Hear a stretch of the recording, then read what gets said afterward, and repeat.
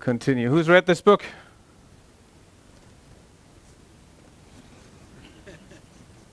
Anybody? Not yet? Okay. What's wrong with that book? Could you get your CFO to buy it and give it to the whole company as a Christmas present? Not really, eh? Why not? Because it doesn't really sound that positive. Is there value in delivering the wrong product 4 times as fast? Who said yes? Why? Exactly, you'll learn. And you get 4 shots for the same price, right? Maybe you're lucky and one of them it reminds us of IT projects, doesn't it? Exactly. So obviously that's not the real title. The real title is The Art of Doing Twice the Work in Half the Time. Anybody read that book? Yes?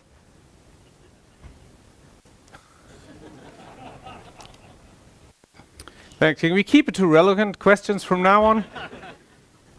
It is more or less the same talk as I gave for GOTOPIA in Chicago. Yes, it was a keynote. There's a little twist at the end, though. That was the question. Yeah. So this back to the actual talk. Thanks for interrupting. The Art of Doing Twice the Work in Half the Time. Could you get your CFO to buy that book for your company as a Christmas present? My guess is yes. Why? Because the title pretty much says the same as the one before. The Art of Delivering the Wrong Product 4 times as fast. In my view, anyway. So, apologies to everybody who came here to hear some Agile bashing. I'm a big proponent and fan of agility. That's what I work as an Agile coach. So that's not what this is going to be. It's also not going to be some Scrum bashing, because I actually quite like that framework, that simple framework. It is criticism about the title, though. Not from a marketing point of view, as I said, like people buy it. And many people buy it for that reason, because it says the art of doing twice the work in half the time, so being more efficient. And agility is also about efficiency in many ways. We limit dependencies and therefore handovers. We want autonomous teams that can make quicker decisions. They don't have to ask their boss for decisions. We want to limit bureaucracy and all that. That's all about efficiency, getting more efficient. But it is more about effectiveness, and that's what this talk is about. This talk is about also being able to see, there's lots of conflicts in organizations that I see between people and the organization, and people that are not super happy. And in my view, it is often because people with an agile mindset, as we like to say, or they prefer agile ways of working, but they are in an organization that is focused on efficiency, and that creates friction. So danger ahead that way. A little bit about myself. My name is Klaus Bucka-Lassen. Funny last name. It's Danish. And I have a wife and twins, age 14. Good luck, Klaus. I was born and raised in Denmark. I've lived in Australia and Canada for a short while, but for the past 25 years I've mostly lived in Switzerland. That's where I'm based at now as well. I work with companies and organizations, I socialize with them, like these ones, Scrum Inc., as you see, so the company from Jeff Sutherland, the Swiss Agile Leaders Circle, and Trifork, and a few others. These are customers that I have or am working with and helping them becoming more agile. This is what I do. So as I said, I'm an agile trainer, coach, consultant, whatever you want to call it. And I've done lots of co-trainings with Jeff. The reason I mention that here is not to brag anything, but it's because it's important to understand that I like his book and I like working with Jeff. I consider him a friend. I just don't like the title of that book, okay? Because it talks to the wrong thing in my view. So back to the talk, agility is inefficient. The goal of this talk is to provoke a discussion, a conscious discussion about efficiency and effectiveness and what comes first, and to help you detect what I like to call fake agility. So if organizations want to become agile, but really to become more efficient and not more effective. And we'll talk a lot about what is the difference between efficiency and effectiveness. Then I'll show you a couple of examples of organizations that did exactly that, focused purely on efficiency or mostly on efficiency and what that led to. And then at the end, I'll show you 4 warning signs of, like, if you see that in your organization, that is a sign of your organization is focusing more on efficiency. So let's get to discuss first what is effectiveness and efficiency. Anybody care to define that? Exactly. So outcome versus output. Effectiveness would be about outcome, and efficiency, hard to steer this one, is about output. There's a different way you can say it, like often you'll hear this. So effectiveness is about doing the right things, and efficiency is about doing things right. In the doing things right, we could also put quality in there, but I'm not talking about quality today, just about speed, okay? So a different way of looking at it is efficiency is about looking inwards, into your organization, into your team. It's about improving processes. It's about getting better, optimizing things.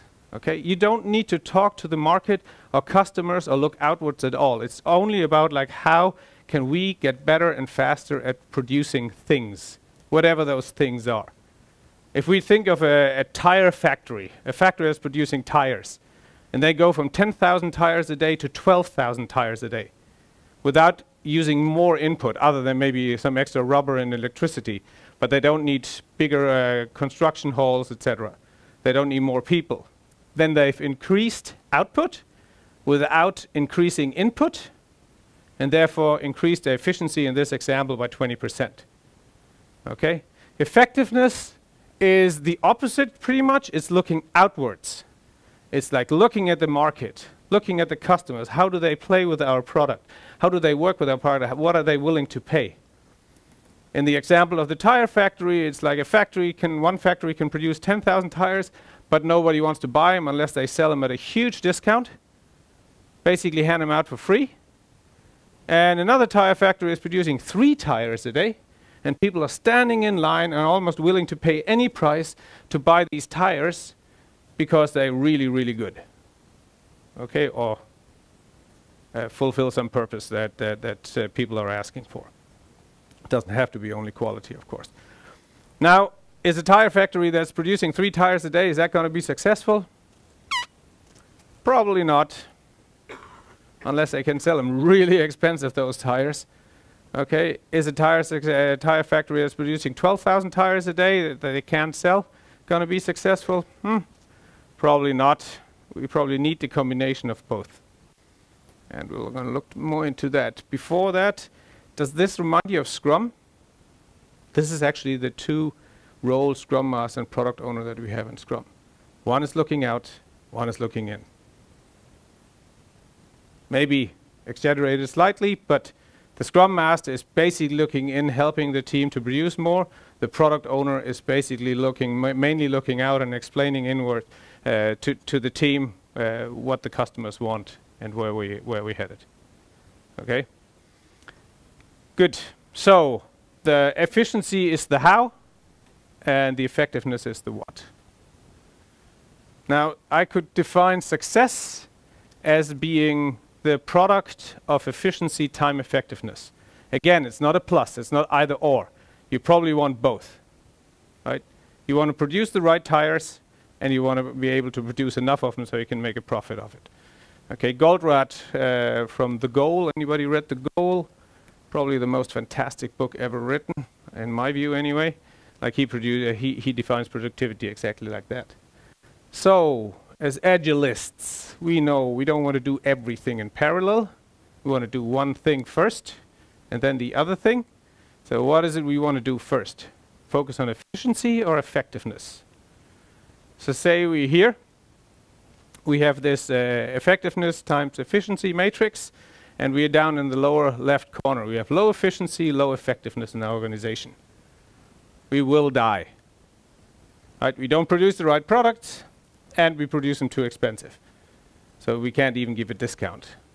So the question is now, are we going towards more efficiency or more effectiveness first? Okay. And our good friend here, he already had a quote on that. There's nothing quite so useless, it's Peter Drucker, useless as doing with great efficiency things that shouldn't have been done at all.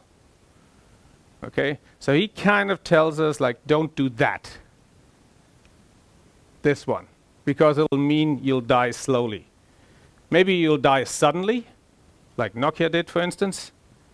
Maybe you'll die faster, but you'll probably die if you just produce the same things that people don't want anymore.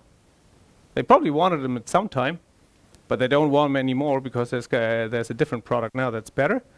If you just like continuously work on more efficiency and getting better and faster and cheaper at it, then you'll just die slower, maybe faster. Don't really care. You'll still die.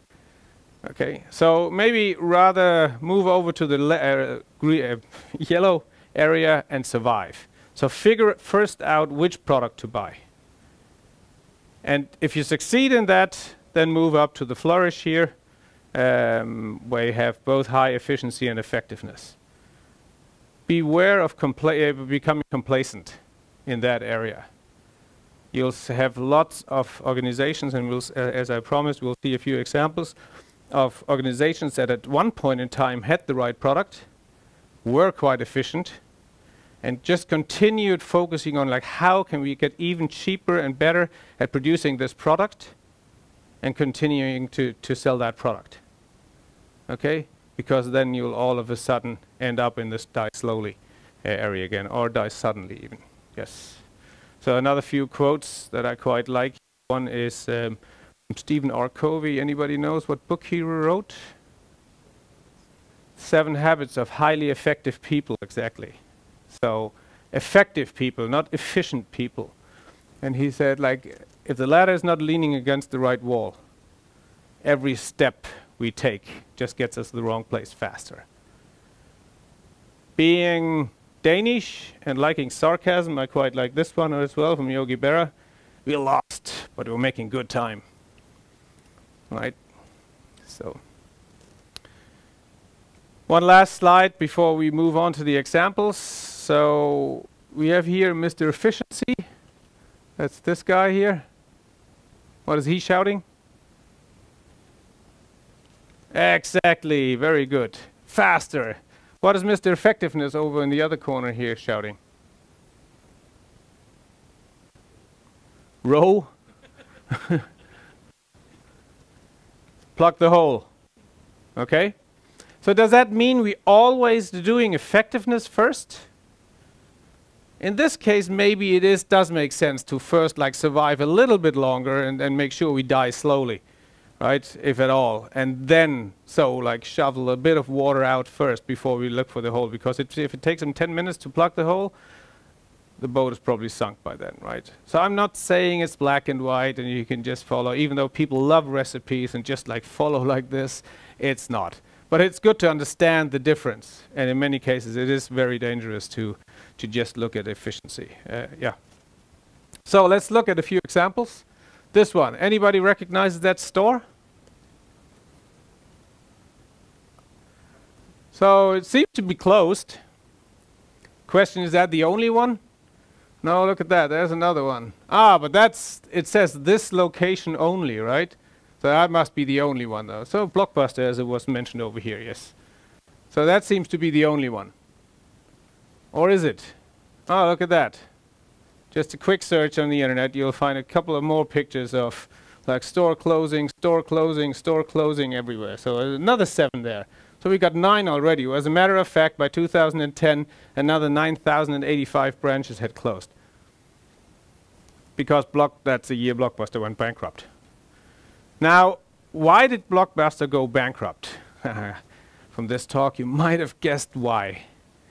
Although it sounds crazy, like because efficiency, because it was super efficient, but that's exactly what Forbes magazine, they did a study on this, and that's exactly what they say. Blockbuster failed because they were efficient, because they were a highly oiled machine, a tight network that could execute with extreme efficiency. But what they didn't do is listen, like look outwards.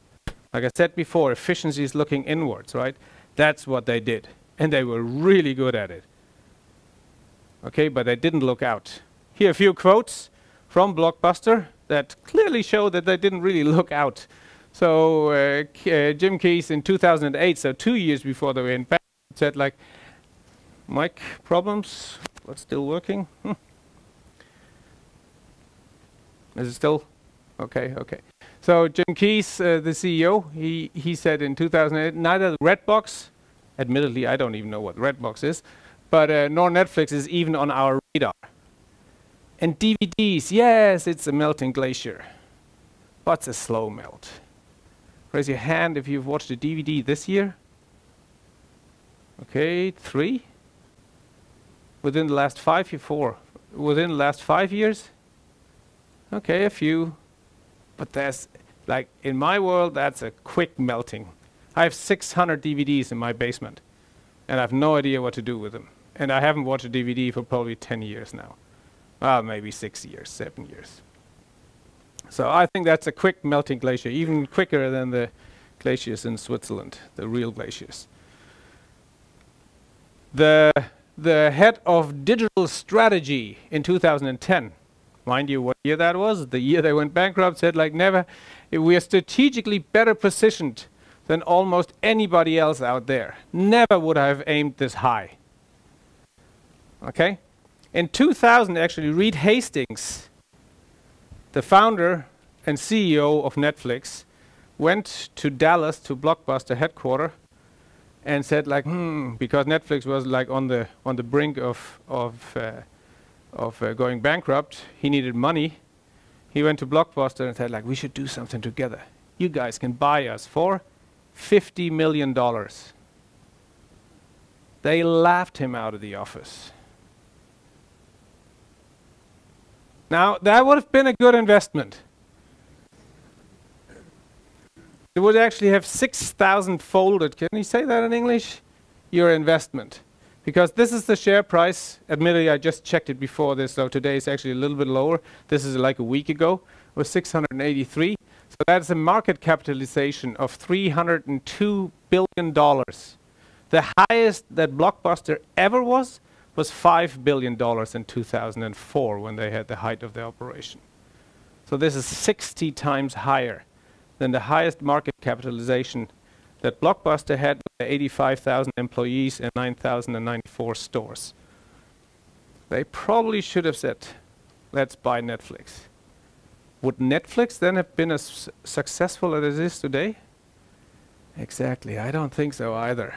I think Blockbuster would have killed the video star. Pretty sure they would have like become a super efficient Netflix, but not one that produces what people want. Another example, and I'm sure there's a couple of employees here, former employees. Was that the 3310, I think? Who's had this phone? Yeah, a few of us. So in Forbes again, in 2007, they wrote, can anyone catch the cell phone king? So could anyone catch the cell phone king in 2007? What else happened in 2007? The first iPhone came out, right? I wonder, what happened? I researched a little bit here. There's a study from INSEAD who looked at this. What was more interesting to me anyway was looking at some comments from former employees of Nokia. And they say the same thing. Like Nokia was a very large ship that took forever to change direction. Or down here, the lower part, Nokia was a really efficient machine, but efficient at producing the wrong things. Not what people wanted. People wanted Symbian phones until 2007. But once the iPhone came out, they didn't. And that, even though the iPhone was a ridiculous bad phone, like on paper. It had 2G. It didn't have any GPS. You couldn't install any apps like you could on Symbian phones. It had a 2-megapixel crappy camera without a flash. Like people were laughing their pants off of that phone, right? Here's an example of that, for instance. Anybody seen that video before? Well, you'll see it now. Steve, let me ask.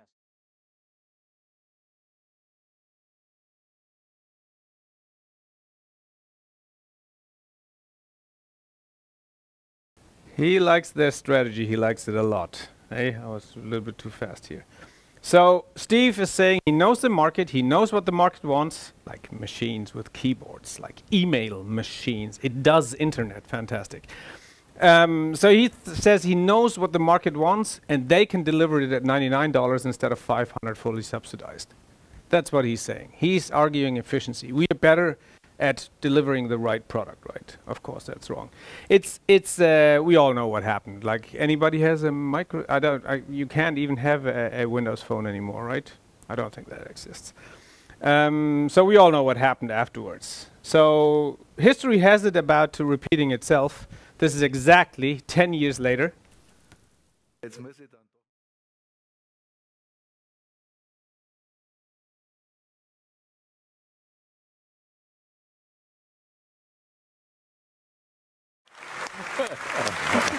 At what point did he talk about the product being better?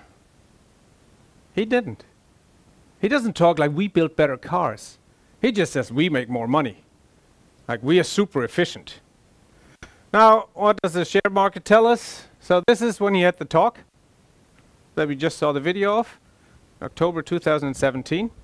Okay, that's Volkswagen's share price and like relative, like I had the 0 point for before, and Tesla. And what happened to Volkswagen? Well, they have a plus of 85%, respectively. Over that's a good investment over 4 years to have an 85% increase on your investment. Okay. You could also have put your money into Tesla. What would have happened? You would have had a plus of 1,735% measured last week. Okay, I didn't check the share price today. Okay, so maybe it is about building the best product first and not being super efficient. That's exactly what Tesla did, right? They didn't build like a super cheap car that they could sell, an electric car. I think we saw that in the keynote today. The ugly car. But they built the right product first, right? That's what they focused on first, and then making it cheap with the Model 3 and the Model Y, etc. So today Tesla is 8 times more worth than Volkswagen. And mind you, Volkswagen is the second biggest car manufacturer in the world, or the third biggest. Or Tesla is worth as much as these 5. Actually, that's old information. That's 3 months ago. Now they are plus 10 more. So the next 15 automakers, if you take their market capitalization and add it together, that's what Tesla is worth today. I think it's crazy. It's ludicrous that Tesla is worth so much. Don't get me started on that. But the market apparently thinks like Tesla has the right strategy, as Steve called it, right? So let me get into the 4 warning signs. Number one is if you have like strong budgets or focus on budgets and cost cutting. Okay, if you're working in an organization where you have like continuously cost cutting instead of continuously funding, then that is a sign that you are working in an organization where there's focus on spending cuts and focus on cost rather than value. And that is an indication that there's a lot of focus, or there's a culture of focusing on efficiency rather than effectiveness. Okay? So if you see a lot of this, and if you try to talk to it, and there's no appetite in the organization to like change anything around it, that's an indication of like, if you have an agile mindset and you want to like work in a more agile way of working, then that's a sign that you probably be headed for a little bit of trouble there. Number 2 is if your company is run by process people. And what I mean by process people is, again, people looking inwards. Okay, so people focused on processes. People like economics in many ways are that type of people.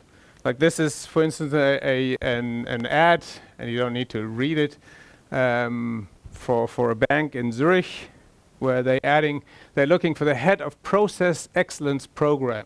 And it's about like process design and optimization. Optimization measures control, transformation, and success centrally. It's often like centralization. If you feel there's a lot of centralization happening, that's also often a sign that they're focusing on efficiency, et cetera, right? If you feel that the organization is run by process people and not product people, then that's also a sign that the company as a whole focuses more on efficiency than they do on product, on effectiveness.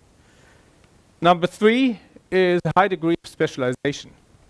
And you all probably know you're working like where you have high degree of specialization. The question is more like, is there an appetite to go away from that? And I don't mean to complete generalization in the sense of like everybody can do everything. That's a common misconception about agility or Scrum teams, that everybody has to be able to do everything. That's not what it is about. We're talking about these T-shapedness. Do you guys know what I mean by T-shapedness? So instead of like being super specialized and investing in getting more specialized, you actually invest more time in like being able to do other work as well than your super specialty. And of course, if you have high degree of specialization, if I'm the specialist in like optimizing some particular version of Oracle database, then I will be able to do work in that area better and faster than anybody else. So for me individually, that is high efficiency, right? But because I can't do any work alone anymore, I'm dependent on 7 other people or other specialists, there will be lots of handovers, and that actually makes them really slow. So it's not even super efficient that way, and it certainly takes away the focus from being effective, using the right product. And then the last one, which is my favorite, therefore last, like dessert, utilization maximization. So I had this project manager, I vividly remember where I was sitting, software developer and like team lead, it was called back then, and she came by and said, like, Klaus, do you all have enough to do? And I think all developers have this reflex. If they get asked that question, they just nod. Because what happens if we shake our head? Exactly, we just get more work, right? So that's about utilization maximization, like loading people, so like their personal backlog is like super full, so you never run out of work. And I thought to myself, like, I went home that day, and even in the shower and the next morning, I was still thinking about this sentence because it really felt wrong. And I have concluded that this question, do you guys have enough to do, has made it into the top 3 of the dumbest questions I've ever been asked.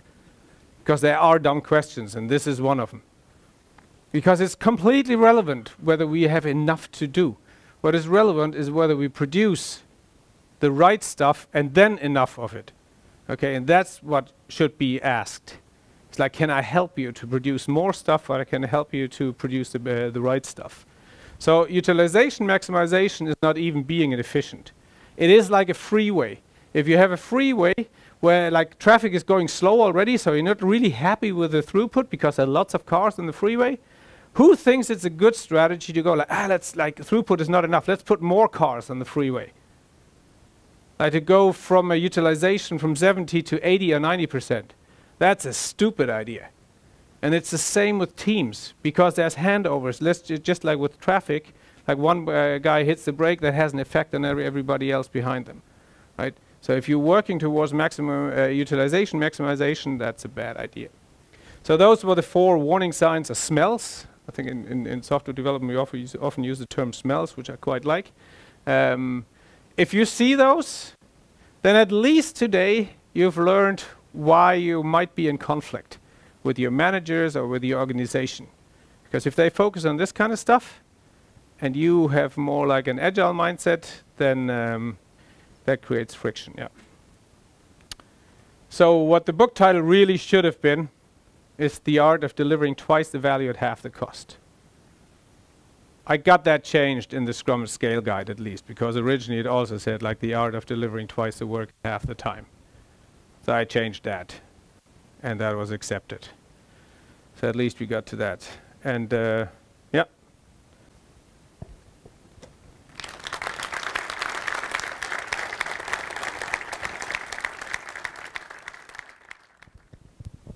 So you're telling us about all these smells and so on, but what should we do with it? Should we just run or what? I think that's a pretty good strategy. Jeff said once in a training, he said like if everybody left the bad companies, we wouldn't have bad companies anymore. Come on, that's ridiculous. That's ridiculous? Yeah, you stopped here also in Chicago, and I mean, I just don't buy that. So, really? Let me show you something I prepared. I knew you would stop here.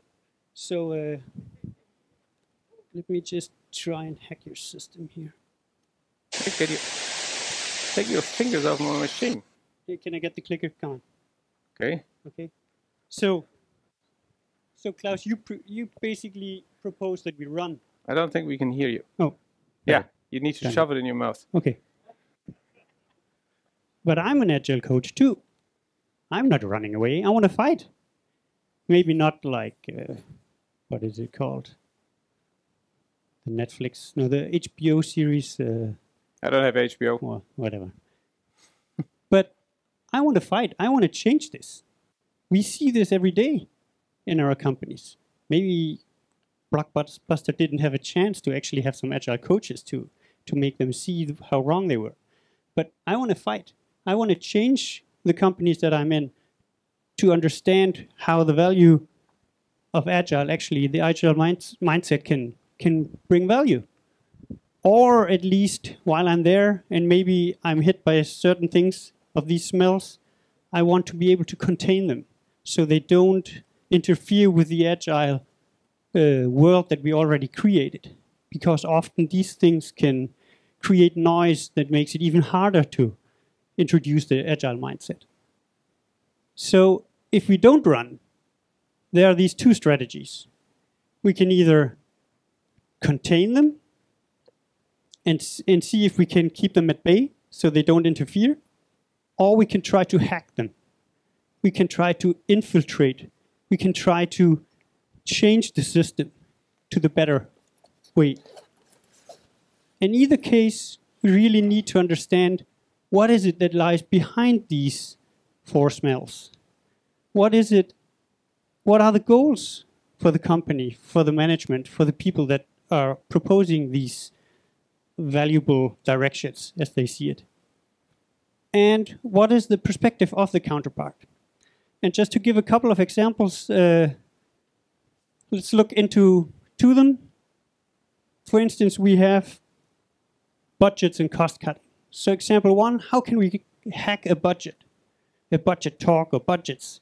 Well, if we look at why do we have budgets? Budgets are a management tool for governance and control, for keeping costs at bay. So the goal is obviously that we don't run over our budgets. But budgets are even more nowadays. You have all kinds of budgets. And the perspective from management is we want continuously to have status reports to make sure that we are within the boundaries. One way of, if I go from my own experience, I've actually tried to replace these reporting structures. And my experience is that that doesn't work because we're moving away from something that our managers know and we give them something they don't really understand. So another tactic would be to piggyback on that, to add measurements that are agile, but keep the ones that are more of a classical reporting structure. And then exploit the status meetings by talking about more and more about the agile measurements, the outcomes, the impacts, customer satisfaction, value, the effectiveness, not the efficiency. That's one way of hacking. And as we know, and Klaus also said earlier, we need to take small steps if we want to change the mindset. And this is just a small step, but we are in a system. And small steps can have big, complex results. Another example is the specialist. So a containment tactic, a strategy, in a situation where you have an agile team that has a dependency to a specialist. But why do we actually have specialists? Well, we have specialists because they're very good at executing tasks that are very specialized. And if we have tasks in our company that need special attention and special competencies, obviously we want specialists. And what's the goal? Well, for the company, it's to make sure that we have people that can do all the tasks that we need. And hence, we also have a tendency to hire a lot of specialists. What is the perspective from management around specialists? Well, it's that they want the effectiveness of a specialist. But if we are in an agile team and we have a dependency to a specialist, that can hinder our flow. I have an example. I was in a team where we had a print function, and the print function was a special system. There was one person who was able to actually help us. So each time we had a print task, we had to wait for the person to be available, sometimes weeks.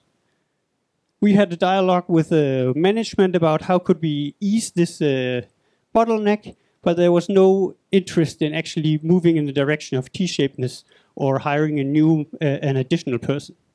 So what we did was actually, the next time we had a print task, we shadowed, one of our guys shadowed him, was sitting next to him while he did the job. We did the same thing the second time. The third time, our guy could do 50% of what the specialist did. And in that way, we actually created a relationship to the person, which helped us, and we became more independent. And this is a containment strategy because we are in essence not changing the specialist's role or person. But we are doing some, you could say, we use our rebel talent to actually create an adapter that allows us to become more independent. And the last example I have is utilization, Klaus's favorites. So what is it about utilization that's so difficult? Because on one hand, if you think about lean agile theory, sometimes it's even good not to do anything. Because if the bottleneck is further down the road, everything you do just gets laying around. We can't use it. It doesn't provide value. But think about it from a personal or individual perspective. The individual, I mean, how would you have it if you would be sitting there and getting taught that or told that you weren't supposed to do anything? Everybody wants to contribute. So I think it's a very natural need, personal need, that we want to be utilized. But how can we handle that in a situation where we have a team? And I've seen it a lot of times. People in planning say there's not enough work for me, and we pull in another story, and it's not the right thing to do. One containment tactic could be to allow this person to do low priority work, either inside the team or outside the team. This will satisfy the person, and it will reduce the noise that else will be coming. Because if a person talks to his line manager and tells him, I have not enough work to do, that will create ripple effects in the system that are not beneficial for an agile transformation. And with that said, if we do these things, remember that we work in a system. So all these four smells, they are interrelated. If we start working on one of them, let's say, for instance, the shadowing part, where we shadow a specialist outside our team, we might start over here with a little activity, like shadowing. But it will have results in all of the other parts. And what we have to remember is that this is a system, and often we work in one area until we work in another area. But what we should do is actually see what are the consequences of the changes that we do, because they affect each other all the time. Just imagine what would happen if other teams suddenly start shadowing this specialist. What happens to his utilization?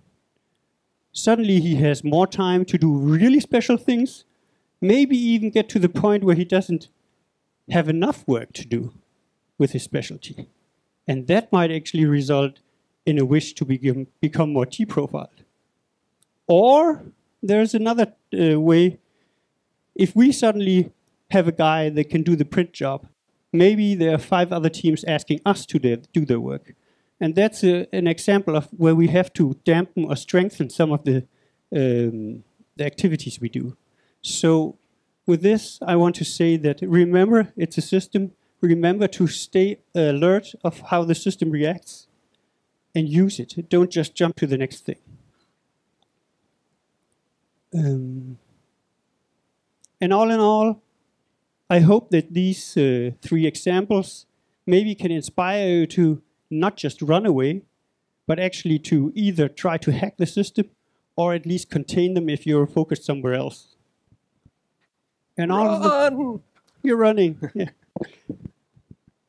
And of course, if we do this, we will help the organization become more effective, have more focus on value. And as they say in the Agile Manifesto, with the overstatement, we would say effectiveness over efficiency. That's the key takeaway here. And as you might have guessed, I'm not a stranger. It's actually my brother. I think that was the best prepared comment I've ever seen.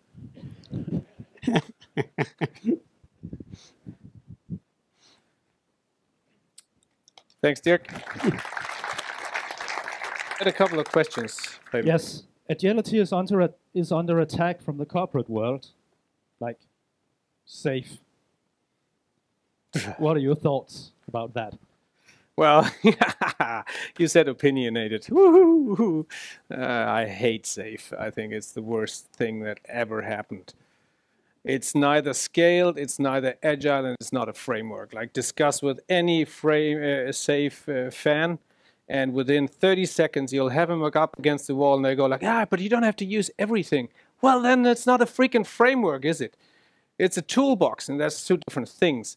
It's not agile because it has like 19 roles in there, and there's nothing like remotely smelling of agility in it, and it doesn't scale. It really doesn't. So yeah, that was the opinionated part about SAFe. I think actually it has done a huge disservice, and it set the agile movement, if I call it a movement, like 10 years if at least back. Because there's, like I said earlier in the talk, like, people like recipes. So thanks for this question. And I agree, it's under attack. There's like, people love recipes, right? Especially if they don't understand. If I can't cook, I can't bake, I love a recipe that tells me exactly what to do. And if I execute on that recipe exactly as it says, and I put the oven to that, and to that temperature, and I put the cake in, and I've put all the eggs in and everything, actually I'll have perfect chocolate chip cookies. Is there eggs in chocolate chip cookies? I don't know. But I get the perfect chocolate chip cookies out, right? If I just follow that recipe. And that's what people think they get with taking a framework like that, like SAFe, because it's a recipe. The problem is, like, baking is much more a complicated undertaking, while changing your organization and developing software or products in general is a complex undertaking. And complex requires inspect and adapt.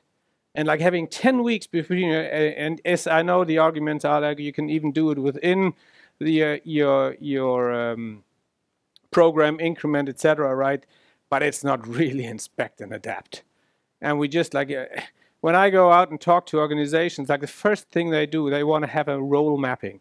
So what does the project manager do? What does the business analyst do? What does the so and so and so and so? Like, what does the line manager, the functional manager do? And like, where do they go? And of course, they like it if I give them a mapping and say like, whoop, this becomes like project manager becomes product owner, the team lead becomes the scrum master, the functional manager becomes the chapter lead or whatever. Oh yeah, we'll put Spotify in as well. That gets really good. Like that's a perfect combination. If you just call your team squads, you're saved. It's perfect. That's why I like Scrum at Scale, and it's not only because I'm a trainer, it's actually more the other way around that I like it, because Scrum at Scale is not a scaling framework, it's not a recipe, it's actually a question-asking framework. It has like 12 modules or 12 focal points where it asks you to ask yourself the question, like, how are we doing in like a strategic vision? Do we have one? Do people know how to navigate this system according to a vision? Like, how do we do with cross-team for coordination? And it's like asking those kind of questions. I think that deserves much more to be called a framework. So yeah, I agree it's under attack. And like I said, I think it has set us 10 years back. I've tried to fight it for a long time. Totally unsuccessful. I'm actually a little bit puzzled. I don't know what to do with it, to be honest. If anybody has a recipe, let me know. Do you have any opinions on SAFe?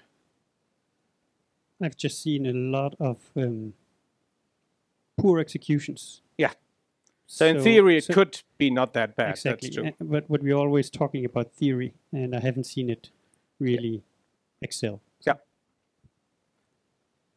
So this magic word, management, what is that really? So I think management comes from manus, which is Latin, which means hand. So it's like put your hand on something, like use your hands. And it automatically directs me to like micromanagement, like telling people how to do stuff. Okay? So that's, and again, it's opinionated, but it's like that's how I see management. And then I think we should use another word, which is leadership. Generally today, you will see in most organizations, they've started to rename management to leadership, which again is super sad because I think it's two different things. To me, leadership, and it's not, I also dislike, like on LinkedIn, like you see reshare these, like a leader, and then you see like a boss is like this, it's like playing golf with his employees, and a leader is like showing the way. That insinuates that the leader still knows best if he's showing the way. And I think that's wrong in itself as well. Because a leader in a complex undertaking doesn't know better. Actually, he probably knows the least about the problem, which is one of the reasons that we want to have autonomous teams, the teams that make decisions. And not that the team delivers all the information to a leader, so he finally comes up to the same level of information and then can make a decision, right? We want leaders instead of, and that's what this project manager should have asked, instead of like, do you all have enough to do? It's like, what can I do to remove impediments, like stuff that makes you slow? There was a kind of a town hall meeting in Zurich a few years back. I wasn't there, but my wife was there. I think that qualifies enough. That's close enough. And actually another friend was also there. So they told me about this. And it was at Credit Suisse. Like this is at this end of the scale of like corporate over here. That's the second biggest bank in Switzerland. Super corrupt, like bonuses on end. Like, sorry, software developers make a decent salary, but not a lot. But as soon as you get into higher management, I mean, you get like, yeah, it's just crazy. And then they had a speaker from Google. And I'm not saying Google is at the very other end of the scale, but for Zurich, it is pretty much at the other end of the scale. And you're standing on the scene, and you're saying, like, I'm the head of a department of 40 people. That doesn't mean I have 40 people working for me. And I'm sure he had a break there and enjoyed how all these Credit Suisse managers looked at each other and like, what? What else does it mean? And how did he finish?